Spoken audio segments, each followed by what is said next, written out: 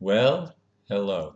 The title of the video for the 17th of May is Love is the Only Answer.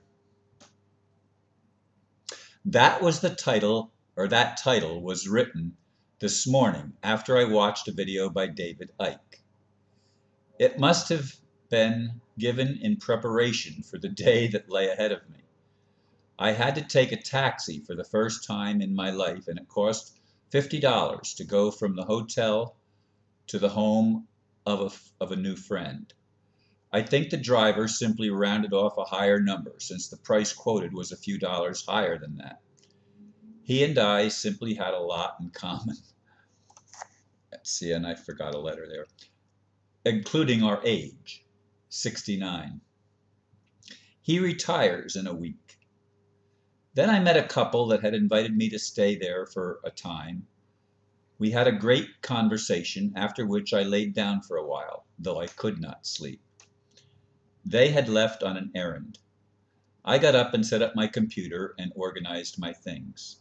My hostess came home and I tried to reach PayPal again to transfer money from my regular PayPal account to my new PayPal MasterCard account. It was not working, and I went all the way up to the supervisor in Australia. Yes, I was upset and raised my voice, which greatly upset my hostess. And now, as Paul Harvey used to say, here's the rest of the story. Indeed, this has been a troubling day in many respects. I'm recording this video earlier than I normally do because the hotel that I'm staying at, you have a 3-hour window, and then you have to enter new pass codes, 2 of them, one for a username and one for a password. And when we first tried to get online, it wasn't working. He was here like 3 different times for that, to handle that situation.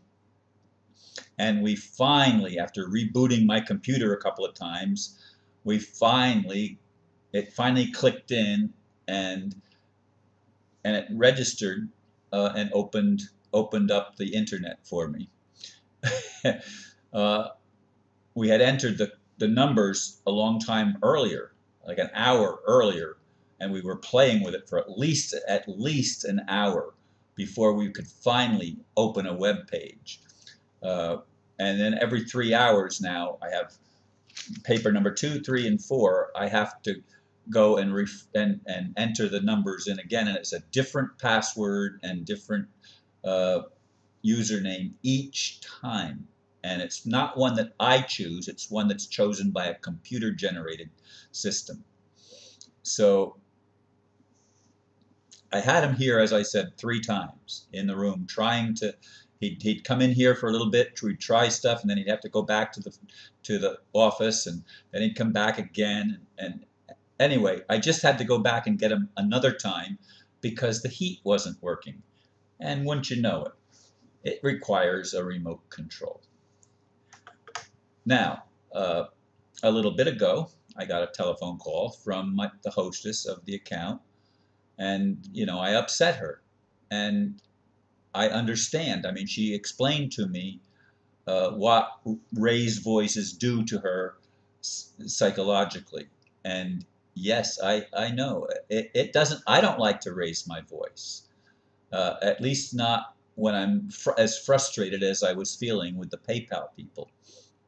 But I did. I raised my voice. I was really upset that they could not resolve the issue, that it has to go back to the United States, and I don't have ability to call the United States from Australia. You see, I've sent them emails, but they don't respond. And so it frustrates me that I cannot get resolution to all of you that donated money. I can't access it. They said I have to put it in my bank. Well, it doesn't do me any good to have it in my bank when I need it here now. That's why I got a PayPal MasterCard, so that I could use it on the trip. And I don't like to put things in my bank because it makes the government think that I have more money than what I really do have, and it's not income. It has nothing to do with income. It has to do with a special program or something like that. But it's not. I don't work for a living. I collect Social Security. So anyway, I got a call from the lady, and I had apologized to her even before I left the house, because I didn't mean to upset her, but she also apologized to me and invited me to connect with her again during this trip, and actually uh, made some other arrangements with me if I'm willing to take them, and she would like to get together and talk again. I mean, a beautiful woman. I mean, I understand everything she explained to me about the raising of voices and stuff like that. I get it. I really do get it. And I think that now that everything is going to prove what the title was at the beginning that I wrote before any of this happened today, before I had to pay and $120 for a night in a hotel and $30 for a taxi to get me here. Uh, I didn't expect that. I spent $80 today on taxis, just under $80. Was not quite $30, but 27 something I think is what it was, or 28 something around there. But it doesn't matter. Uh, the beautiful thing is, love is the only answer. And I apologize lovingly, because I meant it. I didn't mean to hurt her. I didn't mean to offend by raising my voices. My voice. And I was really, really happy to get the love that I expressed back to me.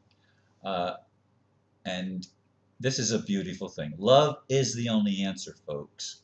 And if we don't learn how to love one another, and I'm talking about across the board, and stop playing one-upmanship with each other, stop trying to prove the other person wrong.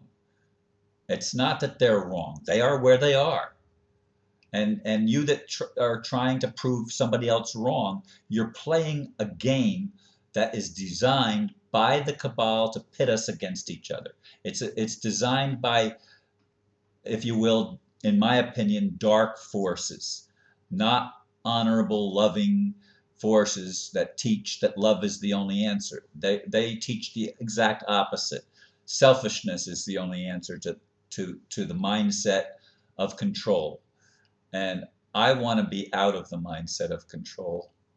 So much I want to live in a world. I want to see a world that's healing, a world that's coming home to what we were created to be in the first place, loving children of God who help each other, where we don't even ultimately need healing, because we recognize our wholeness and we learn how to walk in it beyond all of the brainwashing that we've had to endure for God knows how long.